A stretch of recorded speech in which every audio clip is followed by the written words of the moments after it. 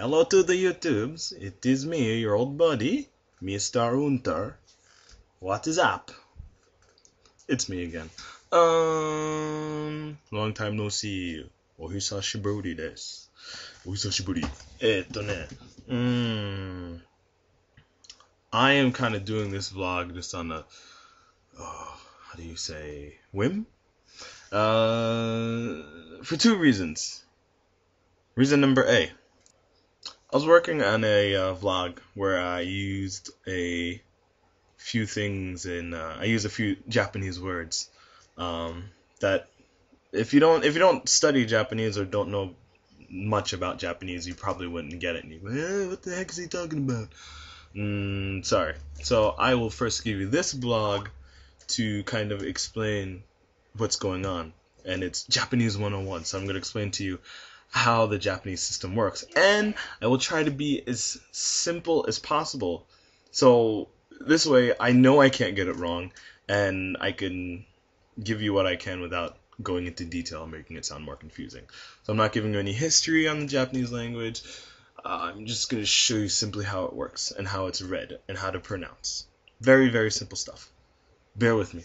And reason number two, I'm studying for the Japanese language proficiency test, and I'm studying for level 3, which is, quite advanced if you're a beginner, but I'm suddenly in that teaching mood. So, let's begin, shall we? There are 3 systems of Japanese writing. There's sort of 5, but I'll explain that to you.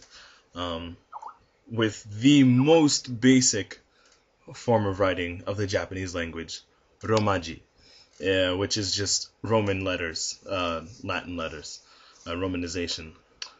For example, and please excuse the bitmap, I don't feel like using Photoshop for something that can be taught simply, so KISS, keeping it simple, stupid. So, let's start with Romaji. Romaji, Roman characters, your ABC system. For example, this word, sushi. If you don't know sushi, then I don't know. I don't know what to think. Karaoke and sake.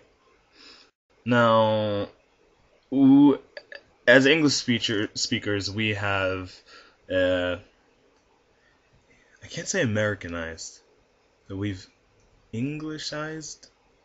I don't know how you would say that, but we've Englishized Japanese words. For example, karaoke, but you normally pronounce it, or karaoke. Same thing with sake. Sake, but normally we would pronounce it sake, Japanese liquor. So that's that. It's basic. It can be read by any English speaker or anyone who could recognize Latin characters. The next system, the basic Japanese writing system, is Hiragana. It's broken up into syllables. Here are the same exact examples that I gave you before in Hiragana. The first one is sushi. The first character is pronounced su. Second character is pronounced shi. Therefore, sushi. This next word below sushi is sake, or Japanese liquor. The first character is pronounced sa. Second character is pronounced ke. And there are various characters. You have a, I, u, e, o, ka, ki, ku, ke, ko, sa, shi, su, se, so, and so on and so on. Next you have its counterpart, which is Katakana. Katakana is often used for some proper nouns and for foreign words. Now, although we have taken some Japanese words and really, butchered them, I should say, the Japanese have done the same with English, and we're actually in our 5th grade textbook. We are going over a lesson. So in our English class, the teachers are teaching the kids between English and Japanized English. And that's what lesson 6 is about in our 5th grade textbook. Foreign words, Japanese English, called 外来語.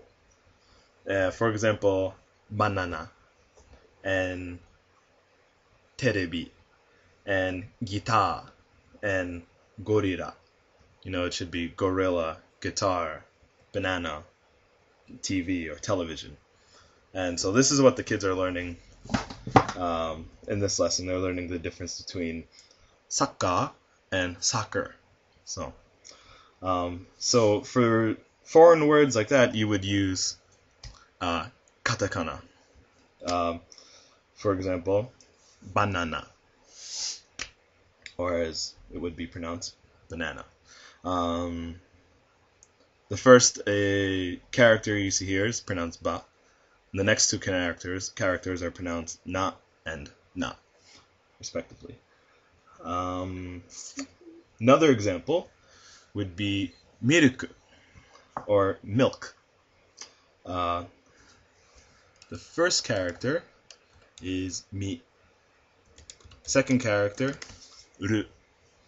The last character, ku. Put it together, you get miruku. So that's how that writing system works, katakana. The last system is called kanji. Kanji is taken from Chinese writing. It's basically Chinese writing with different pronunciations, mainly the same meanings. So if you know Chinese or if you know Japanese and you know kanji, essentially you can not necessarily be able to understand or pronounce both languages, speak it fluently, or what am I trying to say? But essentially you can read and understand kanji. You can understand the kanji in either country. So, simple example, like I said, I don't want to make this too complicated. If you take this kanji, hana, which is flower, and you take this kanji, which is bi, sometimes pronounced bi, you get fire. Put it together, it's hanabi, hanabi, or flower fire. Or, as you know, in English, you would better know it as fireworks. Another example, this kanji here means electricity, and it's pronounced den. The next kanji is the kanji for speak or talk, or sometimes story. And it is sometimes pronounced wa. So you have electricity and speech or talk. You put them together, you make denwa, electric talking, or better known as telephone. So that is how the Japanese writing system works. So if ever in my vlogs I tell you words like Romaji, Hiragana, Katakana, and Kanji, there you go. And last but not least, I am forgetting one. Furigana. Furigana is basically smaller hiragana above kanji. If, for example, you're reading a story and you bump into a kanji that you don't know, you know the word that's placed there, but you don't know what the kanji is, there would be furigana above or next to the kanji to kind of help you and guide you. So let's take the same examples. Hanabi, if you don't recognize hana and bi, furigana would be right above hanabi and tell you that it's hanabi. I'm like, oh, hanabi, fireworks, hey, I got it. So I'm gonna go work on this video, then fix my next video, and then I'm gonna post it. And I'll see you later. Peace.